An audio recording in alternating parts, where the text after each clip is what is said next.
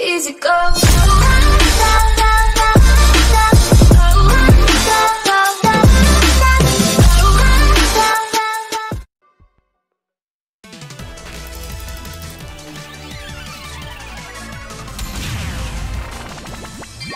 Hey everyone, this is Lobotomize. This is going to be my tutorial guide for Dead Ops Arcade 3 on how to acquire enough keys to reach the skip for the Fate Stones by round 5. So you need a total of 3 keys. Obviously you get one in the beginning. When you enter the wild, hopefully there will be an arcade machine to the left.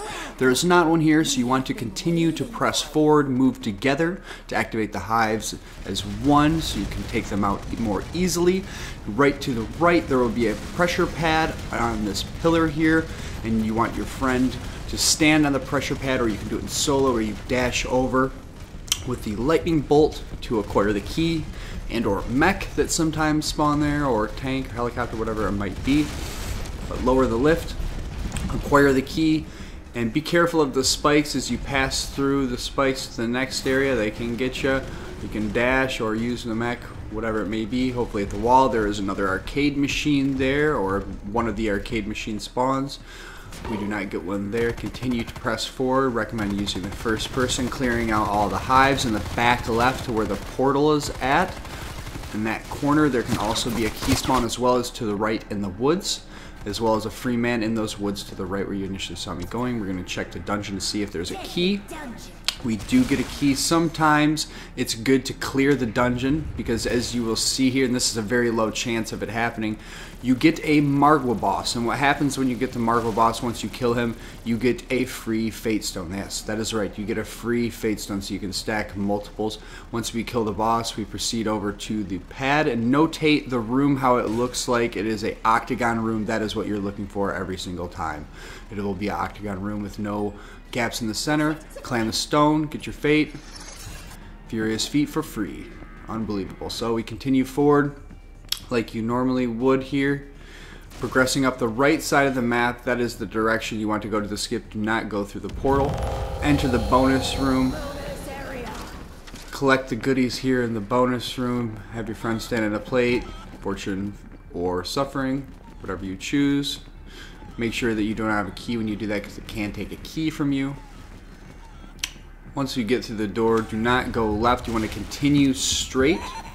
And there can also be another arcade machine spawning on the back side of that blind wall where that gap is. We do not get one there, but that is the 3 spawns that are in the beginning. If you guys know of any other spawns besides those 3, please let me know in the comments below. But as far as I know, those are the only 3 spawns for the arcade machine. There's also 3 variations of Silverback Slideways, one which always having a key during the day. So continue pressing forward. Do not activate the loot to the left, or grab the loot before it'll activate the Guardian. You can continue pressing forward past the floggers, immediately go to the right. And just disregard the boss as well. Enter the kaboom room. Grab your nukes and proceed out past the flogger again to the right. Now once you reach the flogger, you can wait for it, but if you're in constraint of time, guys chasing you, can use a dash and or bomb with the invulnerability phase to get through. We choose to wait here just because everything's cleared out for the current moment in time. So once you pass this flogger, you want to continue straight, go for the river, and take a right and enter our next dungeon. And again, for time's sake, a lot of people go in and out just to check the key and the life, and then don't go through the dungeon to lose any lives and time, which I completely understand. So you can swim up this river here on the right side of the bank. Notate pushing yourself on the far right side of the bank will allow you to move up. And then you can continue moving up over until the next warden, grabbing the first person, clearing out the hive. There's also a shortcut in the river to get to the elephant, which I've been taking lately, that also gives you another key over it, and that way we'll point out a little bit later. Using the first person, procedurally clear through all of the enemies here, because in the far back, in the direction that we're looking at currently, there can also be a key, which you'll see here in just a moment. So the warden's kind of cheesing out right there. We grab the 6 fowls, go finish him off.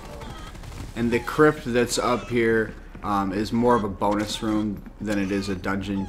It repeats itself in other dungeons as a bonus room within the dungeon, which you can see if you see a set of staircases, as well as during mid-rounds. You might see the bonus room, the crypt room. There can also be a life underneath this bridge. It's always good to swim and check underneath there just in case there is the free man. But I'm going to go ahead and go up and grab this weapons crate and grab all those upgrades as well as the first person, and then proceed to move up to lay waste to everything up here, clearing it out. And where the key spawns is always in this back corner right here. So if you just wanted to grab the key and disregard everything else, you'll see it right there, right in that back left corner. It'll always spawn there. There's no other spot back here that it can spawn. So go into the crypt, clear out the goods. There's chest, couple spiders, one hive, skeleton, looks like Army of Darkness skeletons hives. They're in the back left corner. Get the couple chests there. Do not use keys on chests until the very end of the game. If you have extra keys and you really need it, points. But in the beginning, do not use keys on chests. Get the free man there. I'm bouncing off that. That one's very easy to do. You can pull your camera to the right. Make sure you're in top view. So right to the right side of the elephant, at the bottom of that road, you continue that path, and that will take you to another key.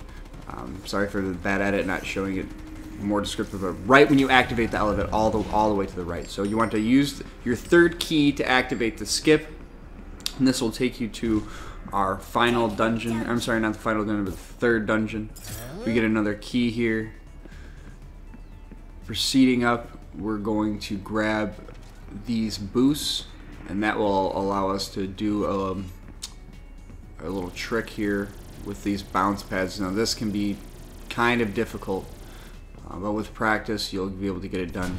Now I don't make the mistake I do. I try and bounce pad to the next largest part there. You want to bounce pad right to the smaller, flatter island,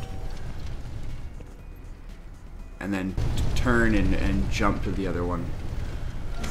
Grab the life and the keys that can potentially be there, which I poorly display here, but also to the left side of where we entered, there can be a lot of chests and guns if you're looking for that to go over and clear any enemies or wardens. So we're going to continue up the mountain as you typically would, killing the werewolf.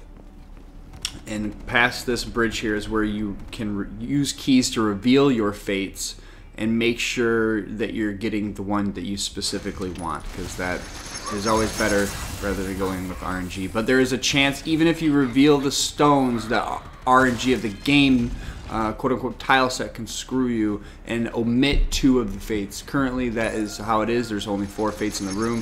There's talk of them being 6 fates eventually, putting them all 6 in the room, because 2 of them you can randomly get in your game through one of these dungeons like you saw us get in the beginning of the dungeon. So we get some more free lives, and that is the last of the dungeon. So if you continue south, there is these doors that you can go through, and that leads you all the way back out to the beginning of the wild, where you started on a top side of it. There's a couple secrets there. Nothing really too worth your while grabbing, but it's fun to explore always, so we check that out just for the sake of doing it. So at the beginning you might have noticed a lift where the stone reveal is. You stand on that pressure pad and your buddy lifts you up. There's also a way to slide up there where that bridge is at. You can get flush on the wall and use your LB to dash up. So we're going to continue up the mountain where the warden door is. I'm sure you guys have been here before. And now you enter the fate room. Or the room of fate, rather. There can sometimes be a free man right there in the middle. There is not here in our run.